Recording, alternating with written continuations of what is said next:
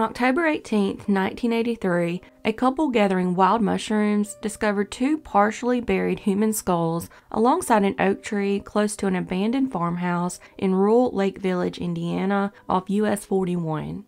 After immediately reporting their discovery to authorities, investigators found 4 murder victims at the location. It was determined that each victim had been deceased for several months. All 4 were bound, stabbed, and had their trousers and underwear pulled down around their ankles. The victims were almost immediately linked to Larry Eiler, a serial killer known as the highway or interstate killer.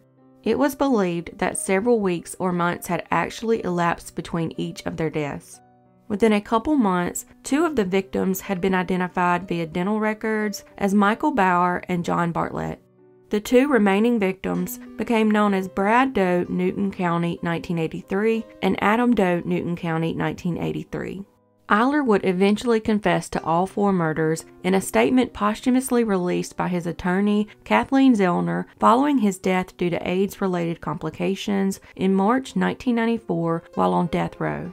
His posthumous confession specifically states the 2 victims, unidentified at the time of his death, found at this abandoned farmhouse were the 3rd and 4th victims he had murdered at this location. According to his confession, Adam Doe was a hitchhiker who had agreed to perform a sexual act for $75. Brad Doe was an individual whom Eiler claimed to have been introduced to by his alleged accomplice, Robert Little, at his Terre Haute, Indiana home, but he was unaware of either of their actual identities. In addition, he is known to have disposed of any forms of identification that he would find in his victim's possession. Adam was a black male believed to be between the ages of 15 and 18 or possibly early 20s and had received several dental fillings during his lifetime. The clothing he wore included a distinctive red and black belt inscribed with the word devil multiple times with the buckle containing the word jeans. A pair of jeans and pajama bottoms were also found on his remains, along with a pair of boots. The boots were made in the Hush Puppies design and had metal buckles to fasten them on each side. Eiler specifically stated that this murder had been committed in July 1983 and confirmed investigators' suspicions that the victim had been a hitchhiker whom he had lured into his vehicle near Indiana State Road 63 in Terre Haute, Indiana. In his formal confession, Eiler stated that in early or mid-July 1983, following several heated arguments with his boyfriend, John Dobrovolskis, Eiler had driven toward Terre Haute. While traveling on State Road 63, he had encountered a hitchhiker whom he confirmed to be Adam Doe and who he described as being aged in his late teens or early 20s. According to Eiler, he offered this victim $75 to allow Eiler to bind and perform an act upon him, to which the victim contemplated before agreeing. Eiler had given his victim vodka and a sedative and then drove him to the abandoned farmhouse and performed his brutal act. The 4th and final victim was a white male believed to be between 17 and 23 years old. This victim had also received several dental fillings in life and in the years prior to his murder had severely fractured his nose and left ankle. He had 2 homemade tattoos on his right forearm, both of which were moderately preserved and recognizable. One of these tattoos depicted either a crudely inscribed Chinese character or a cross with 2 circular marks. The other was a rectangular or possibly U-shaped marking containing 1 circular mark. The crude nature of these tattoos indicates that he may have spent time in jail, prison, or a juvenile detention center in life. Eiler specifically stated this murder had been committed in either mid or late May 1983. In late 2019, authorities reached out to the DNA Doe Project for assistance with the case. DNA extract was obtained for human identification, and in January of 2021, the DNA was sent to Hudson Alpha Discovery for whole genome sequencing. In March of 2021, bioinformatics work was performed, and a file was produced suitable for upload to genealogical databases. On April 2, 2021, the file was uploaded to GEDmatch. The top match was a close relative, which led to the identification of Brad Doe. In April 2021, nearly 40 years after the remains were found, Brad Doe was formally identified as a 19-year-old Kentucky native named John Ingram Brandenburg Jr., who had disappeared from Chicago in 1983. He was last seen by his family leaving their home to visit a friend. His loved ones called him Johnny, and he was born February 14, 1964. He was the son of Cleta Louise Brandenburg of Grays, Kentucky, and the late John Ingram Brandenburg, and had several siblings. In Eiler's posthumous confession to Brandenburg's murder, he stated that following a weekend of continual arguing with his lover, he had driven from his lover's home in Greenview, Illinois, to Robert Little's Terre Haute residence, where he first encountered his victim. According to Eiler, Little confided to him he had picked this guy up at a location he did not divulge. He was unsure whether Brandenburg and Little had been previously acquainted, although he did observe the two had seemed sort of familiar with each other. Shortly thereafter, Little allegedly persuaded this individual to participate in a sexual act at the abandoned farmhouse where Eiler had earlier murdered Bartlett and Bauer upon the promise of being paid $100. According to Eiler, as the trio drove to this location, Little informed this individual were looking for something really far out.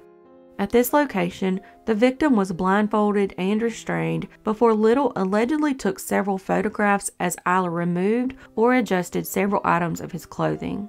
According to Eiler, he had to struggle to remove Brandenburg's clothing as he seemed to know something was wrong prior to stabbing him to death. He said he didn't know as much about Brad Doe as he did Adam Doe.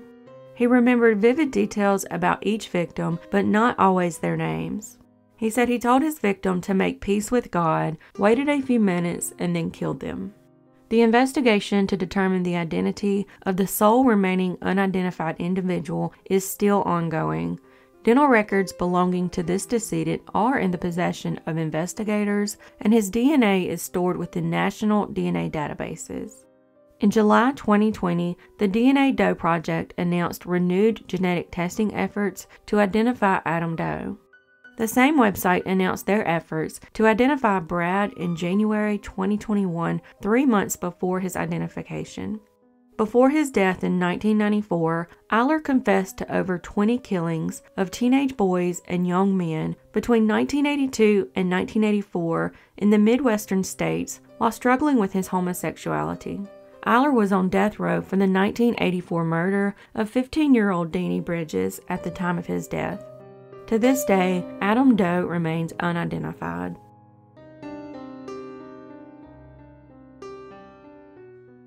On December 26, 1978, authorities uncovered human skeletal remains in the crawlspace of a house in Norwood Park, Illinois, a small community northwest of Chicago.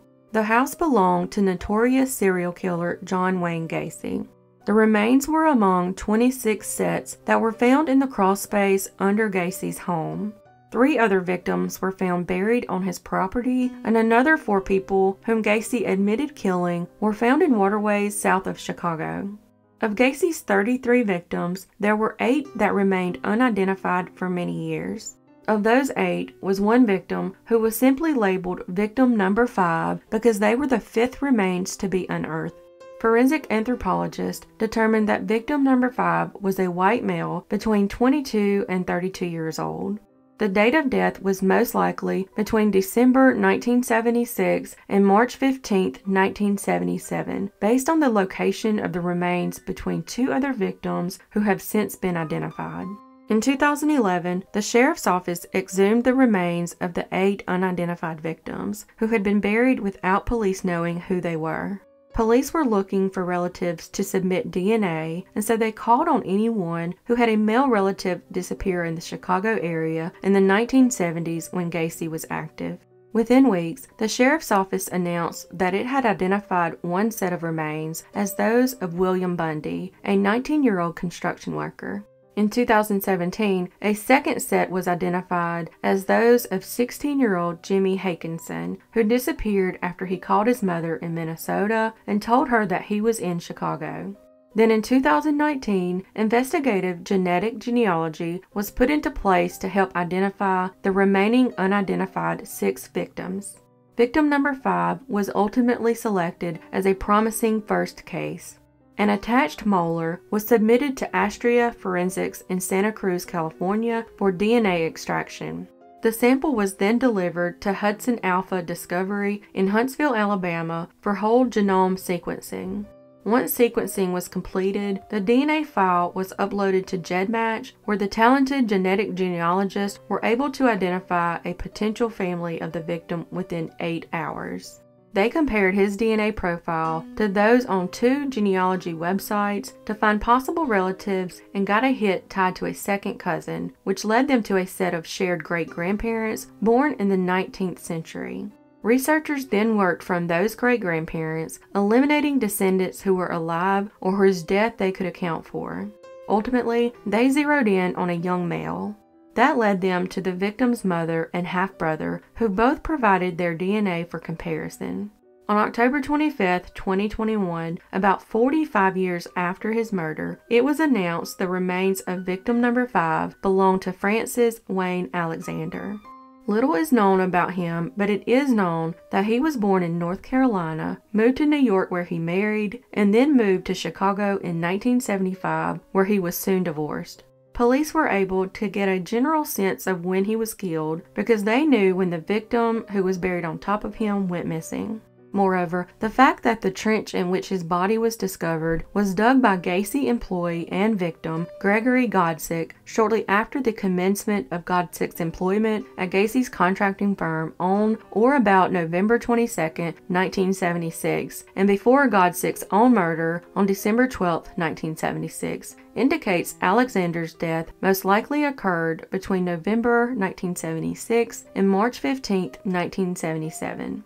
He would have been 21 or 22 at the time of his death.